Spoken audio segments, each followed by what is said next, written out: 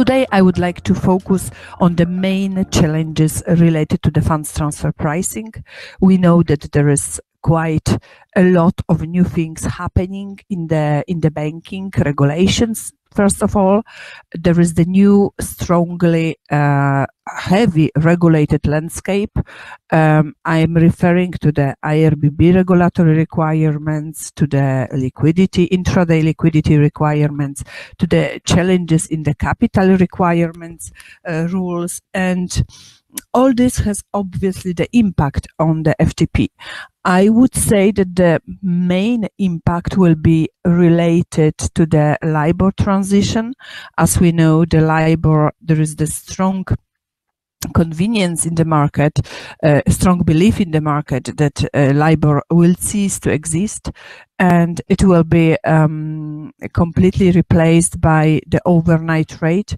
In different countries, it will be or secured or unsecured rate by the main tenors which are underpinning LIBOR will be changed and will be replaced by this overnight rate, which will be underlying the whole FTP structure and the impact, and will have the impact on pricing of products pricing. So first of all, let's start with several things which I would like to introduce to you before. So as I said, you can have my details on the left side of the presentation after the webinar. It is a part of this package. You will get the presentation, you will get some articles on FTP, and you will get some exercises. So it is all it is possible to download everything, and if you have any questions, do not hesitate to write me an email, and I leave to you my email details on the presentation. What is the purpose of this webinar today? So I have quite a lot prepared, and we have only 1 hour and a half. So I will need to go. The objective is to provide you with the overview of the different aspects of FTP. And by these aspects, I mean, first of all, we will tackle the liquidity transfer pricing aspects. We will tackle the strategic implication of FTP. This is mainly for the shaping and steering of the banking book through the FTP tool. We will be talking about behavioralization concept and adjustments in the FTP rate. And by this, I mean, for example, under the liquidity transfer pricing, I would like to walk you through how we can how we can calculate the contingent liquidity risk, how we can charge for liquidity under LCR, how we can how this liquidity transfer pricing can be done in the overall risk strategy, and how it takes into account this overall risk strategy, liquidity risk strategy of the bank. Under strategic implementation of FTP, we will focus on the strategy, on the incentivation, and how FTP is viewed from the profitability side, and not only pricing, but also profitability, and how it can incentivize the correct structure of the banking book. And the last thing which I would like to show you today is, as I said, the behavioralization concept, but here we will be talking about statistical maturity versus contractual maturity, how we can reflect the behavioral characteristics of various instruments and contractual profiles of the transactions, and liquidity asset buffer. Is it okay to allocate the cost to the deal or to the portfolio level? Also, we'll be talking about term funding, and quite a bit about best against good and bad practice in the FTP. So let's start. First of all, what is the funds transfer pricing process? Funds transfer pricing is a term, definitely a term, used to describe the sum of policies and methodologies which bank applies to charge for the use and credit the generation of funding and liquidity.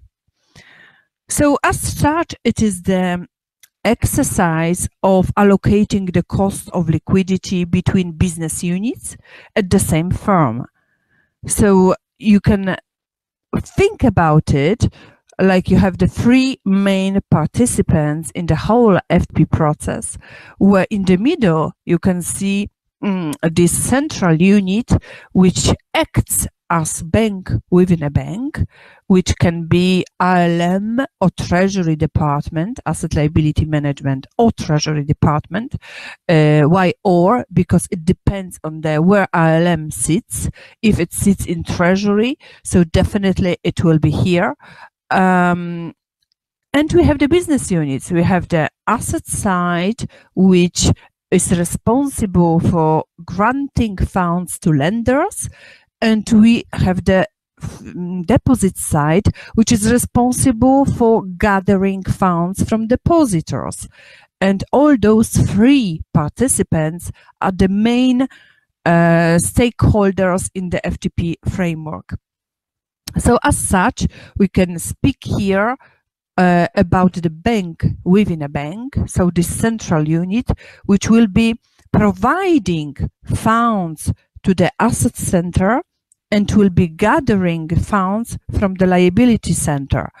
And this process, as we know, is the main process which the banks are doing in the society, which the bank are responsible for, is to provide lenders with funds and to gather the funds from depositors which have the excess money and want to save, and to provide money to people or companies, medium-sized companies or large investors. He need funds, and this excessive funding from depositors can be used in the market and invested into in some projects.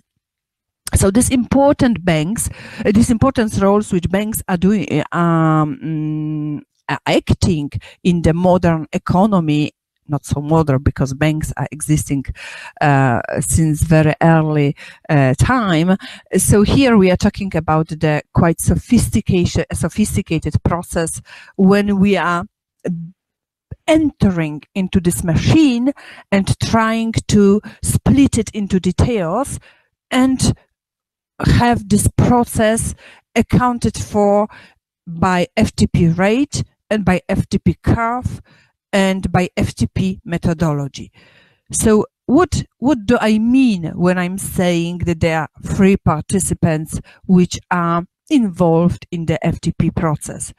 So first of all, imagine that the central unit, which is here in the blue box, is the ALM unit, which provides funds to asset center and charge for those funds the FTP rate. So some price. FTP rate is the price of those funds provided to the asset center. In change, the ALM is getting funds from deposit center and is paying them for those funds FTP rate.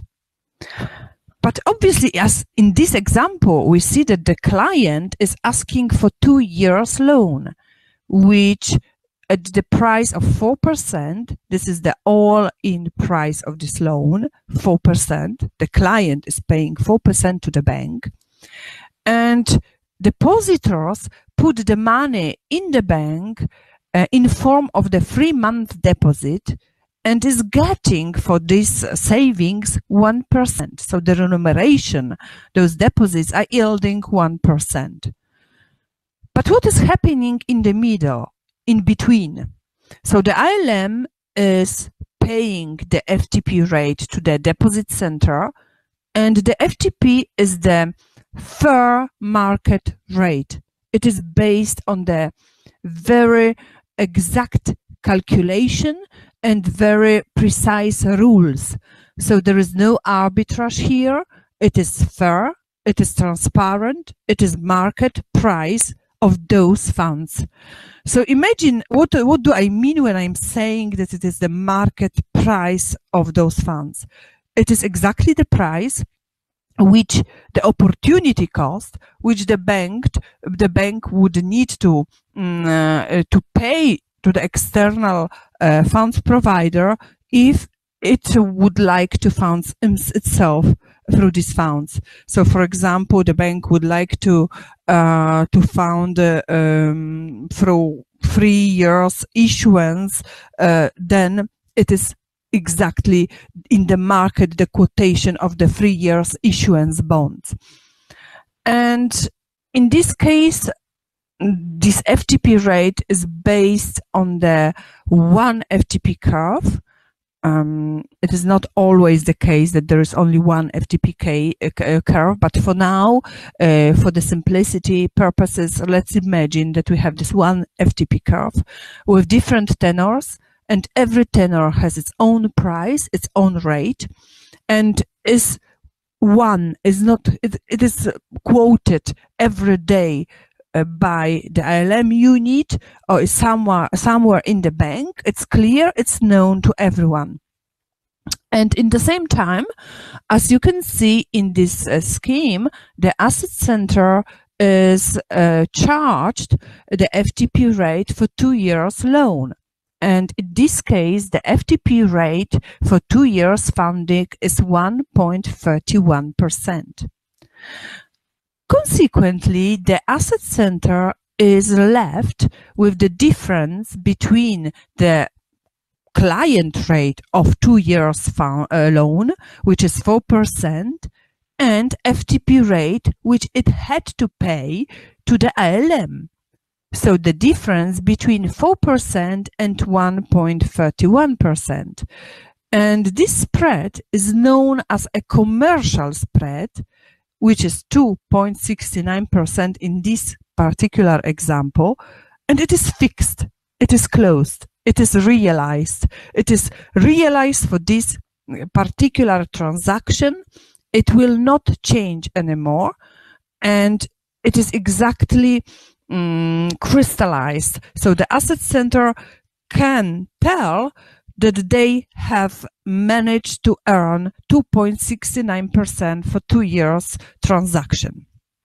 On the liability side, we can see that the difference between the cost of funds, which needs to be paid to depositors, which is 1%, and the internal FTP rate, which deposit center will get from ALM, will be paid from ALM, which is 0.32%, the difference is negative and is minus 0.68%. Why?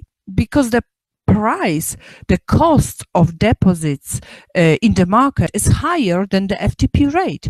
So the deposit center here has negative NIM, negative net interest margin, NIM. In this situation, obviously, it's not a good situation.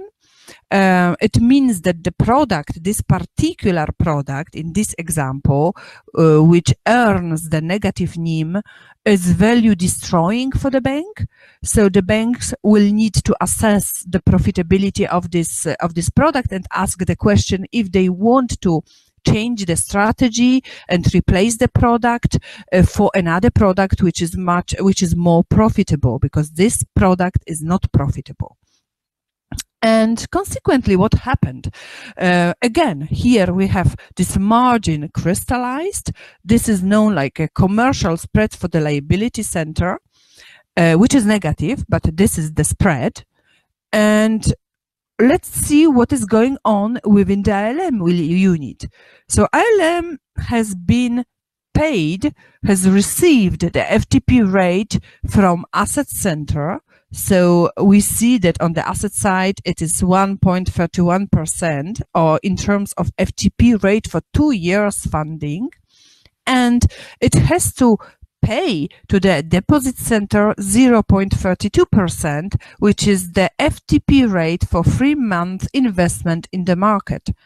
So there is definitely the positive spread in ALM. The spread is equal to the difference between 2 years funding 1.31 and 3-month investment 0.32, and is equal to 0.99%. But obviously, we can see that meanwhile in the business unit, we don't have any maturity mismatching. At the level of business units, we see that on the asset side, we have 2 years and they are charged cost of 2 years funding. So they are locked. There is no maturity transformation within the asset center. And the same happens in the deposit center. So there is 3 months investment against 3 months deposit, and there is no maturity transformation. But there is maturity transformation, quite huge maturity transformation between 2 years funding and 3 months investment in the ALM. So ALM will be left with this maturity transformation. Maturity transformation means that the maturity of asset is higher than the maturity of liabilities, and it means that there is definitely some liquidity gap, there is some exposure to liquidity risk, but not only.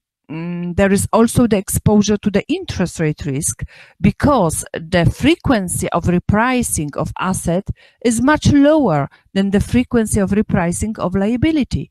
Here, the liability is repriced on the quarterly basis, so every 3 months the bank is subject to the repricing risk, and on the asset side there is fixed rate for 2 years. So the rate is locked for 2 years.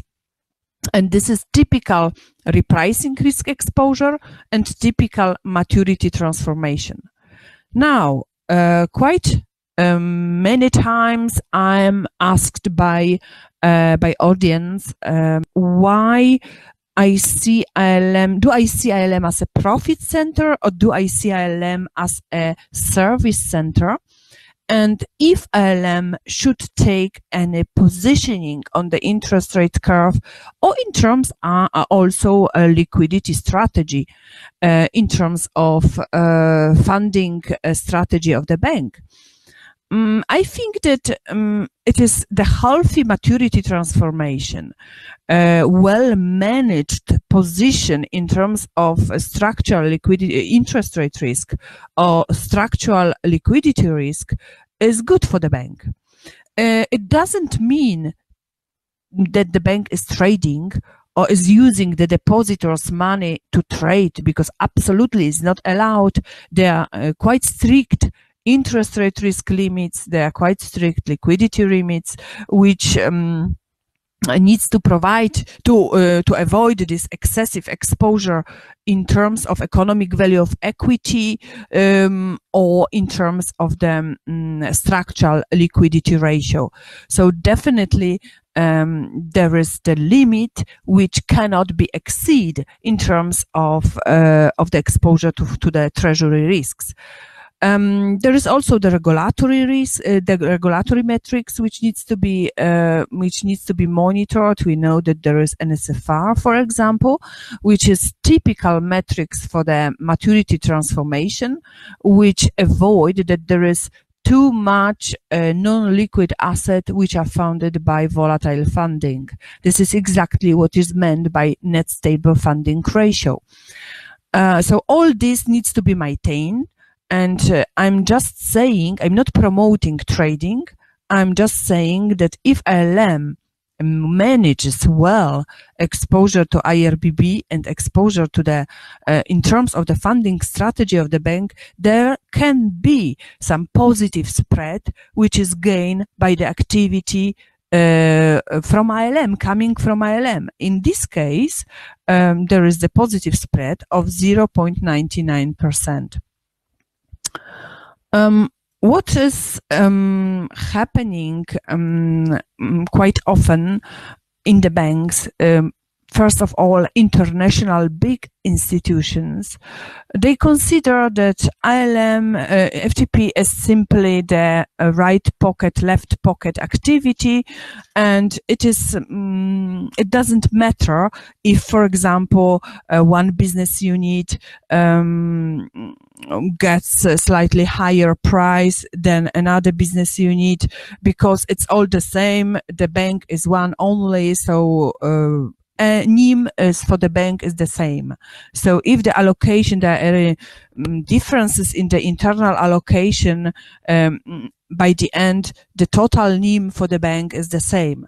I strongly disagree with this statement, because I think that FTP is not simply left pocket, right pocket, in this sense that we are moving the profit from one business unit to another. So left pocket, right pocket is only the metaphoric phrase, which is just emphasizing these thoughts. I think that FTP is extremely powerful tool, that if it is well managed, it can really help the bank to achieve the strategic objectives and to reach the strategy which the bank has designed for itself.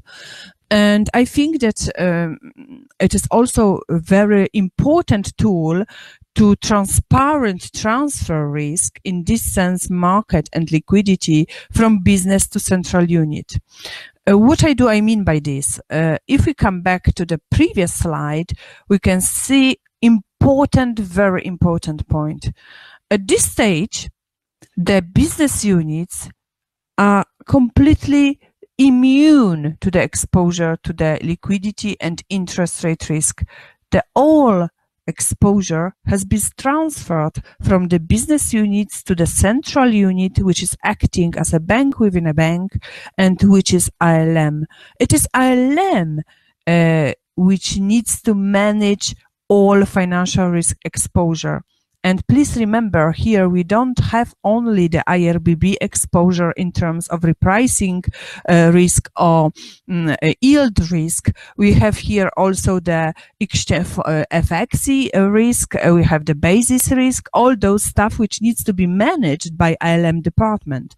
So those risk has been transferred to the central unit, and this is the important tool where the asset and liability center can focus on delivering the commercial strategy for the bank, so they can focus on the relationship with the client. They can focus to maximize the profitability of this unit.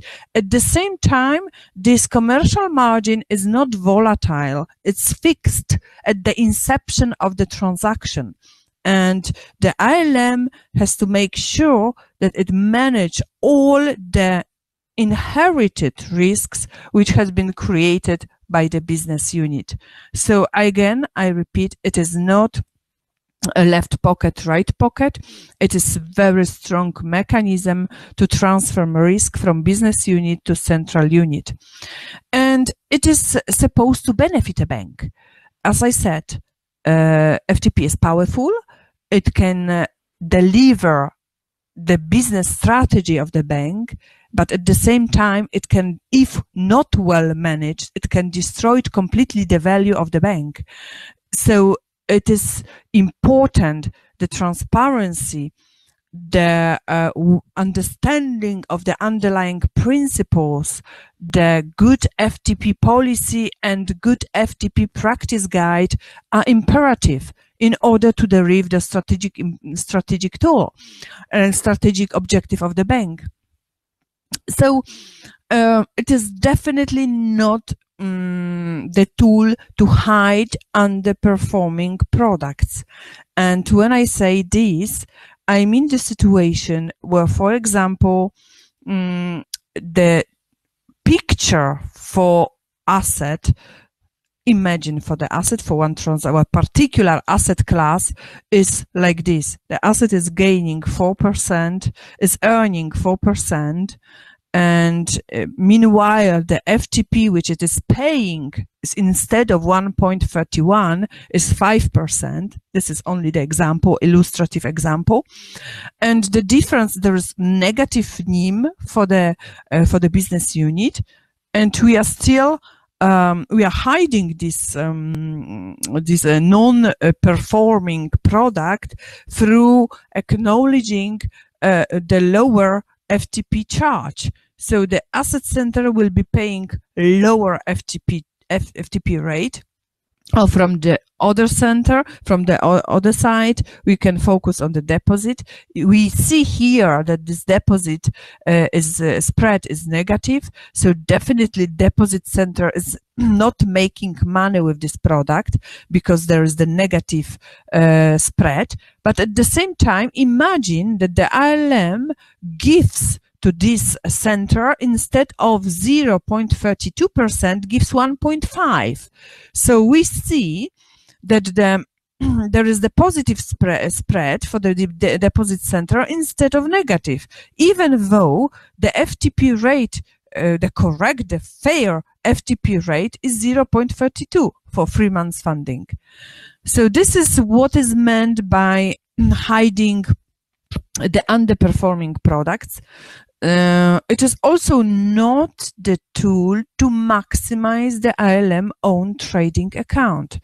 Quite many times, given that the principle of FTP is not clear to every single participant, there is the tendency to not communicate the marks up on the FTP rate, and consequently the business unit are not aware from where this FTP rate they are paying or they are getting is, how it's built, how it's calculated, what is in. And all this is because there is no transparency and lack of transparency. Instead, for example, there's in some cases, even I have seen those cases in the market, the ILM is charging some markup to the asset, or charging some negative, some markdown for the liabilities without, on the deliberate basis, without any explanation or without any solid argument why it has been done. So it's very important that there is the transparency. And please remember from this part of the presentation, transparency and understanding of the FTP rate is one of the most important things in order to deliver the good strategy and have the FTP right. Otherwise, we are risking to destroy the bank. Instead of helping, supporting the strategy of the bank, we are risking to destroy the value of the bank. So again, here we can see the typical maturity transformation and the exposure at the business unit, which is none. You can see from the interest rate risk perspective, you don't have any exposure. It is immune to the interest rate risk. It is also immune to the liquidity risk, because in this particular case, we are talking about the asset center. The asset center has received the 6% from the client for the 5-year loan. Instead, it was charged 3% by the ALM and for 5 years loan, 5-year funding. And there is the positive difference between the all-in price and FTP. So we see the 3% NIM, which is gained by asset center. From the other side, if we don't do this split at the bank level, what do we see? We see that this loan has been funded by 1 year funding at 2%. So we can definitely see that this 1 year, 2% at 1 year and against assets which are 5 years funding or loan at 6%, provides to the bank the positive NIM of 4%. But if we split it, we see that from the business unit, we have only 3%. Instead, the ALM unit or FTP book, let's call it FTP book in this example, or ALM, which has managed the provided funds to the business unit and has managed to find those funds in the market at the certain price, has gained a positive NIM of 1%. So there is the maturity transformation, which can be seen on the FTP book, and there is the volatility of cost of funds curve, which we can see, because we don't know what will be the cost of funds in 1 year's time. So there is the volatility of cost of funds curve in 4 years money terms, for 4 years term. We don't know what will be the cost of funds after 1 year. So this is where the volatility of cost of funds is coming from. And as you can see, there is the positive maturity transformation because asset has the longer maturity than liabilities. And at the business unit, everything is matched, is closed, is immune. So the optimal situation is when the business unit is immune to any financial risks. It is not always possible. So already I can hear some of you, you are shouting, no, it's not possible to transfer all risks from business unit